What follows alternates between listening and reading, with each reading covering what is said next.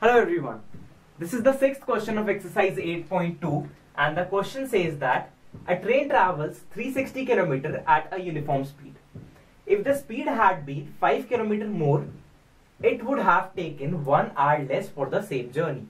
We have to form an equation and we have to calculate the speed of train. So, let speed of train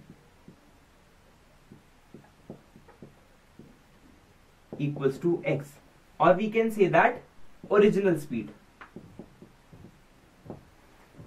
Now, speed expected, or we can say that the new speed that the question is saying will be equals to 5 more than the previous, that will be x plus 5.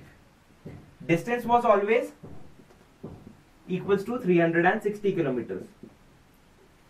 So we have to find, first of all, time taken at original speed. It will be equals to distance upon speed, and the speed, original speed was x.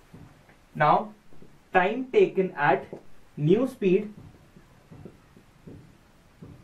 is equals to 360 upon x plus 5.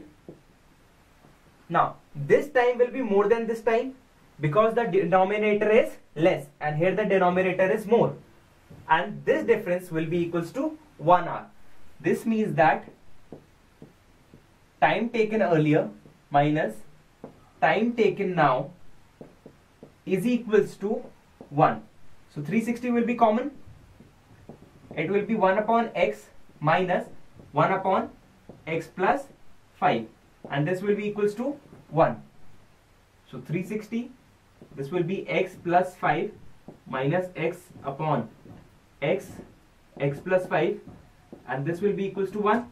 This gets cancelled out. So 360 multiplied by 5 will be equals to x square plus 5x, or we can say that x square plus 5x minus 360 multiplied by 5 is equals to 0. Now we'll do the factorization of 360 into 5 and we'll get 5. So 5 is always there. 360 to 180 times, 290 times, to 40 times, 45 times, 315 times, 35 times, and 5 1 time, and 5 was already there. Now we have to arrange them in such a manner that we get 5. So this can be 5 times 25 multiplied by 3, that will be equals to 75, and this will be equals to 8 multiplied by 3, that is 24. So this cannot be there. Now 2 multiplied by 2, 4, 8, 24, and 24 and 3, 72. That will again not be there. Now 15, 45, and 8 into 5 is 40. So this can be 45 minus 40.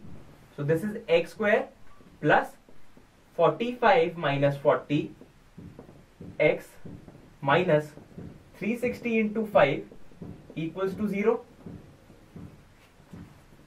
X square plus 45x minus 40x minus 360 into 5 equals to 0.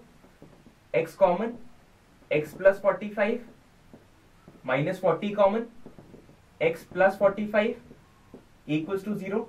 So the value of x will be equals to 40 and the value of x will be equals to minus 45. The x was the speed of the train. So speed cannot be negative. The speed of train was 40 km per hour. This is how you can solve this question. For any queries or doubts, you can contact us on our YouTube channel, or you can contact us on our website, that is www.truemaths.com. Will be available 24/7. Thank you.